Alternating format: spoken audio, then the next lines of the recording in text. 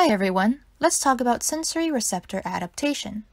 More specifically, the difference between phasic and tonic receptors. Receptors send information to your central nervous system by firing action potentials. Well, sensory receptors are capable of adapting to constant stimuli by decreasing the amount of signals it is sending to the brain. We constantly experience the effects of sensory receptor adaptation in our everyday lives. For example, if you are resting your hand on the table, you might not be aware of the texture of the table until I pointed it out. Similarly, if you're wearing a watch, chances are you probably don't notice it for most of the day.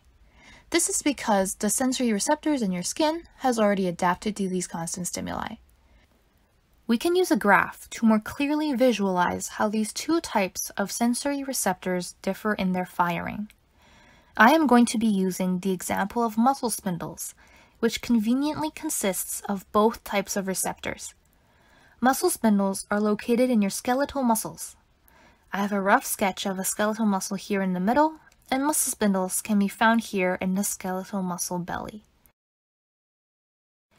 We are going to be looking at the extension and flexion of the forearm as an example of a movement. While you can learn more about muscle spindles in my other video, you only need to know for now that sensory receptors are stimulated when muscles are lengthened. Just to recall, when we extend our forearm, our bicep here on the top is elongated and lengthened, and triceps on the bottom is contracted. This becomes the opposite when we flex our forearm. And so we can split up the movement into three parts. First, the forearm is extended but unmoving, as shown here in the first section. In the second part, the forearm is moving from the extended to the flexed position. And lastly, the forearm is flexed, but it's unmoving. Let's see how these two types of sensory receptors will respond in each section. Let's look at the sensory fibers in triceps. Here the muscle is contracted, so both types of sensory receptors are firing at their basal rate. Each line here represents one action potential. When you start to move your arm into a flexed position, the sensory receptors are going to start firing at an increased rate. The only difference here is that the phasic receptors react more quickly. Tonic receptors react much more slowly, and they need more time to build up to that rate. You can see how the sensory receptors get their name.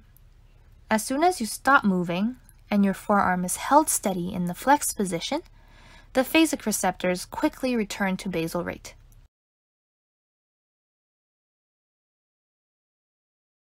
Meanwhile, the tonic receptors keep firing at an increased rate. These two types of sensory receptors allow for different types of information to be communicated. Phasic receptors respond and adapt quickly, so it can detect really quick changes in a stimulus. Some examples of phasic receptors are Pacinian corpuscles, which can be found in some areas of your skin. If you've ever run your hand across a wooden tabletop, or even grabbed a handful of sand, you'll know that they both have a texture to them. These minute differences are picked up in the form of vibrations. Another example of a phasic receptor is the group 1A fibers in muscle spindles that we just talked about, which pick up the rate of change in muscle length. Tonic receptors, on the other hand, adapt slowly, and so they are able to detect how long a stimulus is applied for. An example of this is another group of sensory receptors in muscle spindles, which are the group 2 fibers, sometimes called the flower spray fibers. These receptors detect how long a muscle is, as the rate of action potential increases as the length of muscle increases. They keep sending action potentials as long as the stimulus is applied.